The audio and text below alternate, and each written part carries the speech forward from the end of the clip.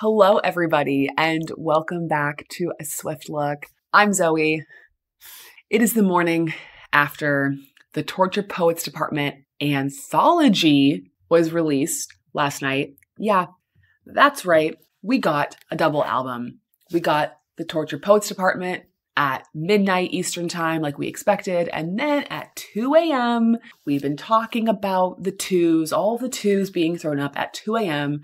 Taylor revealed that, surprise, it's actually a double album, the Torture Poets Department, the Anthology, with 15 extra songs. 15 more songs for us to break down, for us to listen to, for us to digest.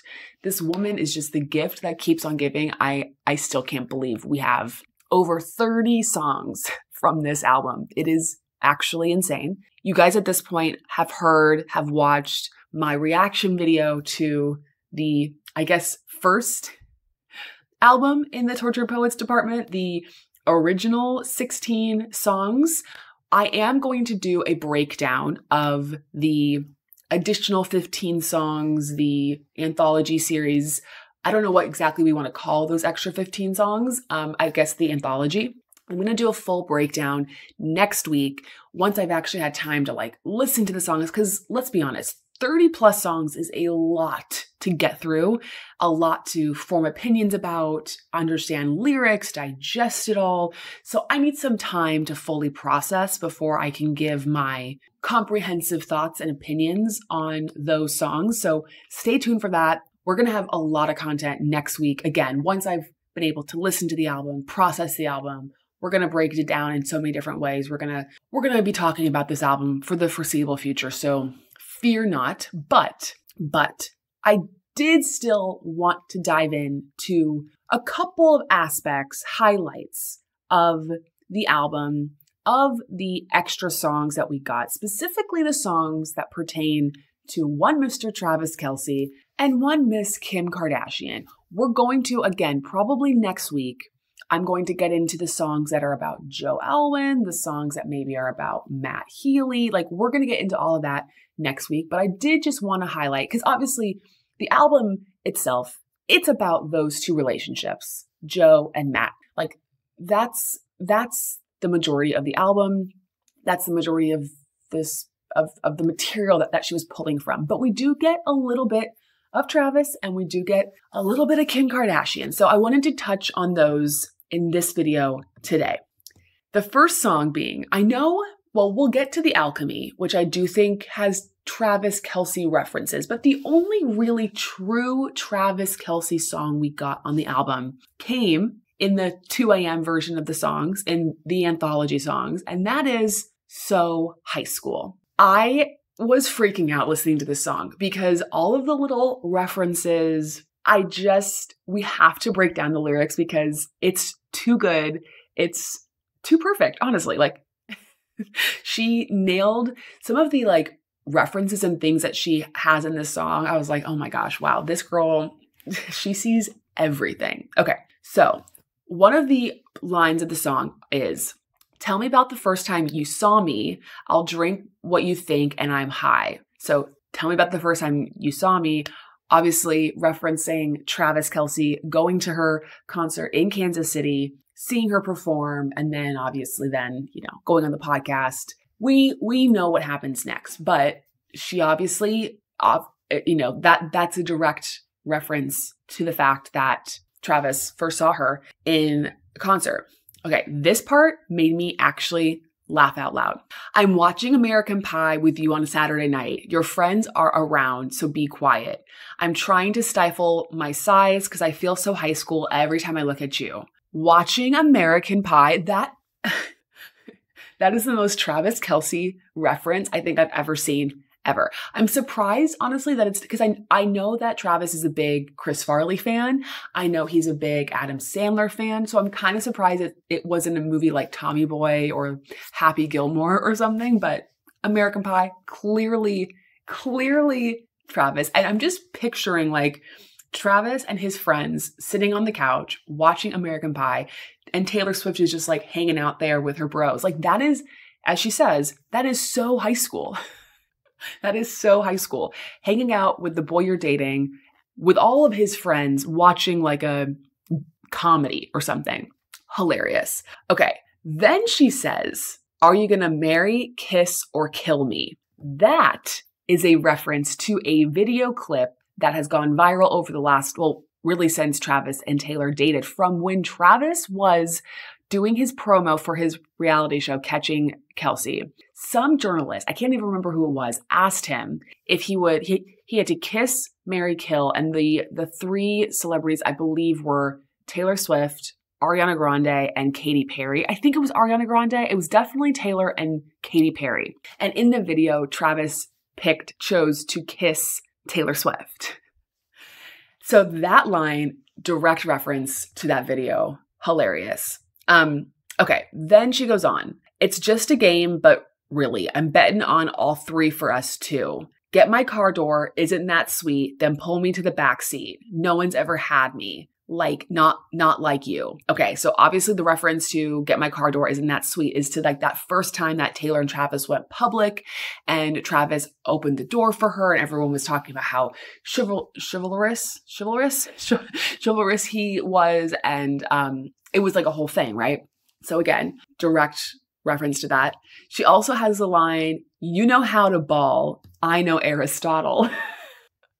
Basically saying, you're good at sports, but I'm the smart one. Which honestly, it's facts. Okay, then she says, "Brand new, full throttle, touch me while your bros play Grand Theft Auto." Not Travis's friends taking shots.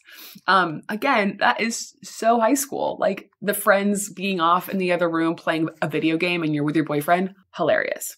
"You knew what you wanted and boy, you got her." Again, Travis being very like, "I want to hang out with you, Taylor Swift," and then making it happen. Then she so sweetly references Travis's dad in an indirect way. She says, "I feel like laughing in the middle of practice. To that impression you did of your dad again. I'm hearing voices like a madman." So referencing a time, I guess, when Travis was impersonating his father, which is sweet. And, you know, both of his parents have been super supportive of Taylor and have been like very kind, but Travis's dad in particular has been really sweet whenever he's asked about her and talks about like listening to her music and diving into all of it and like watching her interviews and stuff to like try to figure out who she is. So I would love to know what Mr. Kelce thinks of that reference. Anyway, that is so high school. And honestly, I'm still like that. I love that we at least got a Travis song on this album. I'm happy that we at least got something. And it kind of gave the album a bit more levity, I feel like, in a lot of ways too, because it is a pretty heavy, pretty depressing album. To be totally honest. She also she makes some football references in The Alchemy. It's hard to tell, at least I've only listened to it a couple times at this point, so my opinions may change next week, and please let me know what you guys think in the comments, but it's hard for me to figure out if The Alchemy is about Travis, but she makes football references in the song. So she says, "So when I touchdown, call the amateurs and cut them from the team, ditch the clowns, get the crown, baby, I'm the one to beat, because the sign on your heart said it's reserved for me. Honestly, who are we to fight the alchemy?" So there's like a, touchdown, cut the amateurs. She also says, "Where's the trophy? He just comes running over me." Now, obviously, she finished this album before the Super Bowl. Like she finished, the album was announced before the Super Bowl even happened. So I don't think this is like a direct reference to that necessarily, but obviously like she's been inspired by football. It's safe to say. So I'm going to have to come back to this song and like dissect the lyrics a little bit more because I still am not exactly sure who the song's about, but I obviously cannot miss the Travis Kelce mentions.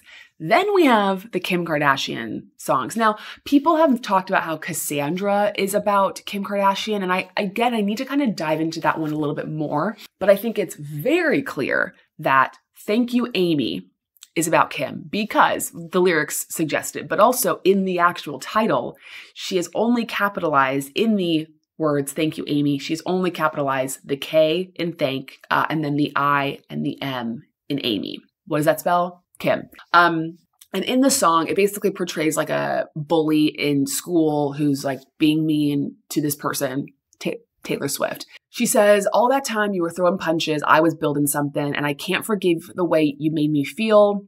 Screamed F you Amy to the night sky as the blood was gushing, but I can't forget the way you made me heal. And maybe you've reframed it, and in your mind, you never beat my spirit. I don't think you've changed much.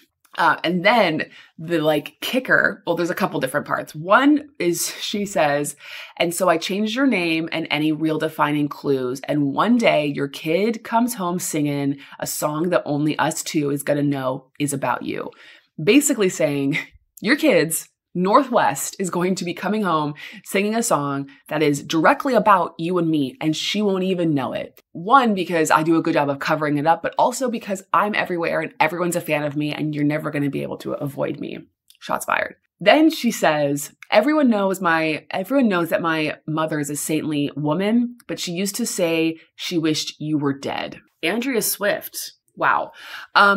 Again, shots fired. I was not expecting a Kim Kardashian song on this album. I was not expecting her to go in again, but this is clearly something that is still bothering her. It's still affecting her. It's still hard for her to move on. It's still a major part of, I don't know, kind of her songwriting inspiration. It was a very pivotal point in her life, that time when she was quote unquote canceled by Kim and everything. That was a dark, dark period for Taylor. So I can understand her being very resentful and still very angry about it. But I do hope, and I feel like she has, but I do hope that she's moving through that and working through that in a really healthy way, because obviously hanging on to that resentment and anger is not going to be great long term, but that was quite the surprise song to wake up to and hear in the bonus tracks. So that's just the very quick rundown of the Travis song, the Kim song. Again, we have so much to get into. We're going to be doing